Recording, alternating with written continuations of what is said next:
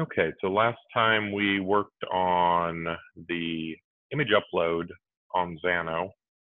Just as a quick review of what we did, we created media table, we uploaded via API a 1x1 pixel lime green image as a test. Because of the media table, we have media endpoints, and we also created from scratch an upload image API. And this is what we used to upload our test image that we just saw. So feel free to go back and look at that video if you need some of the details. But what we're going to do this time is the opposite side of the equation. We're going to go back to AppGyver. If we look at our app, this is our profile screen. Nothing exciting happening there. It's been that way a little bit too long. We are going to upload, well, not upload yet. We're going to build out the screen so that it has an image that can be selected from your image library. So let's go ahead and get started with that. We've got a default image here that it gives us. We're going to go ahead and use that value as our initial value, and we're going to create an app variable. And the goal for this app variable is that once we do uploads and logins, we're going to be getting the location of that image, that URL back, and we want to store it in a variable that's available to any portion of our application. So this will be profile image path. And sometimes I pick the wrong version. Let's see what we have here in the way of types. We could just go with the straight text. And we also have some URLs, any protocol, web URL. Let's try image URL and see if what we use likes that. We may have to use formulas if we have incompatible issues. Okay. So we have a profile image path. Oh, that is interesting, isn't it? Thought I just had an image up here. Let's try this again and save. Huh. Okay. And save. Okay. So I don't know what just happened there, but let's pretend it didn't and keep moving along. So here we have our image. We'll go ahead and leave the default value there for now. And we are going to set a default when we load the app itself. Yeah, let's go back to that portion. We are going to go to, let's say, login screen, because this is where it automatically logs us in. We always come through this screen. I'm going to go ahead and set up some of what we'll use a little bit later. If we successfully come in, we not only want to set the app variable for the token, but we also want to set the app variable for the profile image path. And we're just going to give it an assigned value, static text. And this is the default value, if you remember, that I copied and pasted out of the image component when all this starts. So let's see here. We will go ahead and set that in parallel. So these will both happen at the same time.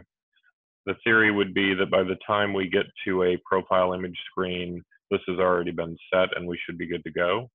So whenever we successfully come back in, it will set that app variable. On login, I'm going to copy that set app variable component into the clipboard, and I'm going to go to the login, because we also want to do it when we successfully log in. Move that out of the way a little. So we're really just doing it in the two places where we either automatically or manually log in. And I've got that set and set. Okay. So we've set up the app variable for the profile image default URL as it is now. And let's go ahead and go back into our profile. And I want to add, so we're down here in our flow logic. I've installed from the marketplace.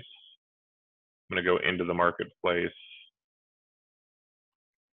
image, library. There it is. Pick image from library. So that's what I've already installed, but this is the path you'd take to do it. You can see installed. If not, you would have had a green install button there. So when we're on the installed tab and we scroll down a little bit, pick image from library. What we want to do is when we tap on this image, we want to bring up the image library for your mobile device. And we request permission because almost every mobile device and operating system needs you to have the user say that it's okay for them to get access to the pictures on their mobile. And then once I have popped up the pick image from library screen, which happens right with this flow function, I'm going to go back to my core tab and I want to set an app variable, which is going to obviously be the one we were just messing with. So we come in here and pick profile image path. That's where we want to assign it to, and we're going to pick whatever is passed out of pick image from library. And just to take a look at how you can determine what you're supposed to get, when I click on pick image path, you probably remember we've been into the output tab before, and we can look at the schema of data coming out of output port 1, which is the top one we've tied into. And as you can imagine, we want to use path. Now, if you notice here, the type is local file system path, and I picked, I think, image URL or something like that. So we might show up as incompatible, but I am going to use a formula if that happens to work around that. And let's see if we're incompatible, just so that, and we are.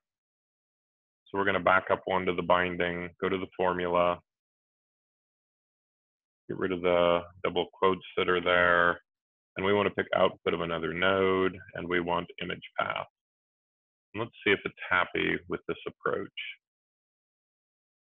So now when I tap on the image, it'll pop up our image library. We'll pick an image, it'll pass that path to the app variable, and that app variable needs to be associated with the image component. There we go.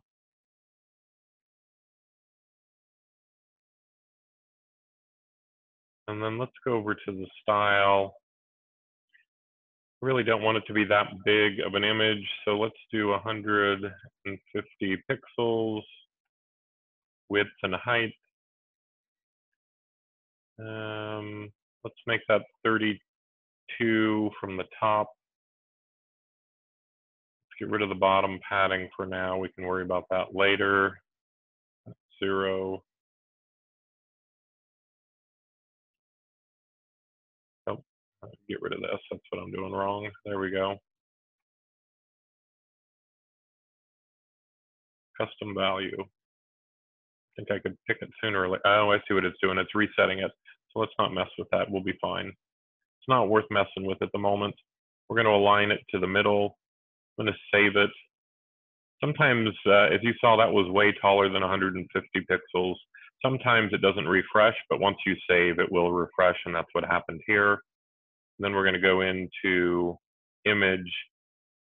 You never know what the aspect ratio of your images are. So if you use cover, you're guaranteed that any image you use will fill the whole 150 by 150 pixel square and won't leave blank edges. So going from contain to cover is always an important change, especially for profile images. And then I'm more of a circle guy. So if you do a border radius that is at least half, if not greater than half of the width and height, you'll see it goes into a nice circle once we have an image in there. We'll go ahead and pick a solid. And then for a color, let's see what we had. Yeah, I am informative, maybe. I think informative is what we want. I think that's the one that we made green. Okay. So let's see if we can actually get this to work in the mobile app. I think I have everything set that I need to. The one problem I was having earlier is without an image in that image component, it would bring up, there we go. We do have the image there. If you have no image to finish that sentence in an image component, then the image component disappears. And that's part of the reason we're using that app variable and the default image so that you actually have the circular item here. So let's see what happens. We should, let's pick the coffee cup. There it is. That's really all there is to being able to switch between images. I guess we could go with my dog. We'll leave my dog there. That's a prettier picture than a coffee cup. Okay, so what we've done in pretty short order is created an image section, centered it, put a border radius so it's circular. We created an app variable, as you'll remember, an app variable to hold the path. And we set a default value, which is important, because remember, if we don't set that default value and our app variable is empty, then our image component doesn't show up, it disappears. So having whatever default image to start with so that the user can actually have a space to tap and make their initial choice is important. What else did we do? I think that's probably about everything. That gets us to the point where we have an image available. And what we're going to do in the next video is one of many things. As you notice, I have plans and then I change them regrettably, and I apologize for that, but I get excited about one thing or another. What we'll do in the next one is attach in the API that we created and then use that to upload this base64 image. I appreciate you spending time on this video. Looking forward to the next one when we upload a real image to your real backend.